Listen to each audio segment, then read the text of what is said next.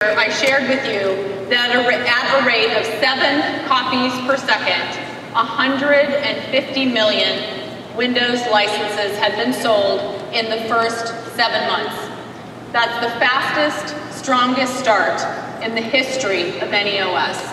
So let me put the 400 million copies of Windows 7 that Steve mentioned earlier into context. That is 3 times the pace of Windows XP. Today, 27% of the internet runs Windows 7. And at the center of all of this success, all of this momentum is you, our partners. Partners across the hardware ecosystem, our retail partners who delight consumers every day, ISVs and developers, solution partners, distributors, and resellers. Thank you. We are so grateful for the strong partnership that we have forged, first through the successful launch of Windows 7, and now as we continue on the path of helping our customers deploy Windows 7 across their enterprises. That partnership will be the key to continuing to deliver the value of the Windows 7 PC experience to even more customers and even more desktops in this coming year. So let me share some of the impacts you've had on customers with your efforts on helping them deploy. Through your work, nearly 90% of customers are committed to Windows 7. Already, a full quarter of all desktops are fully deployed on Windows 7. And there's companies like General Motors who are just inches away from 100% deployment across all of their users. That's almost 80,000 desktops. For CIOs and IT professionals, upgrading to Windows 7 means several things. First and perhaps foremost, it means lowering costs.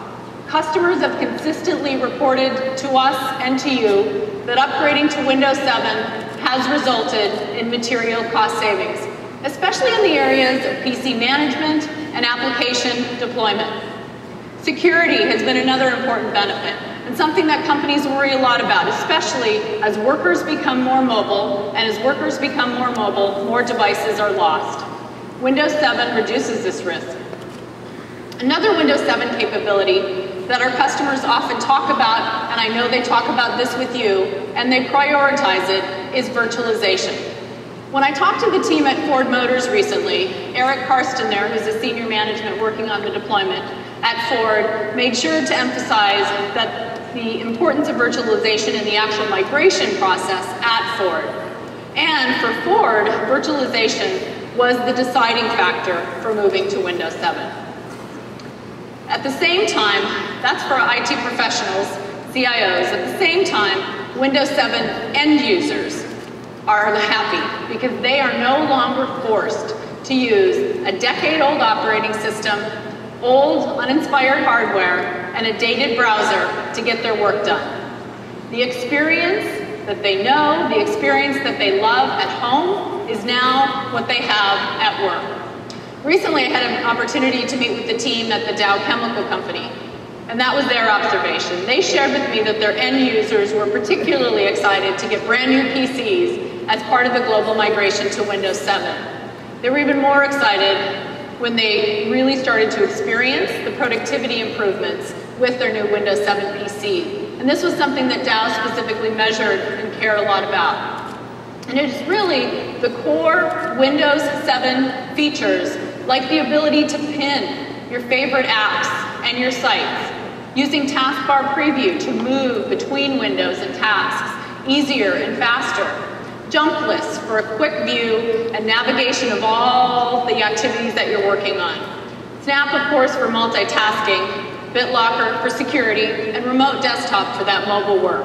All of this making the everyday computing experience simple, modern, and secure.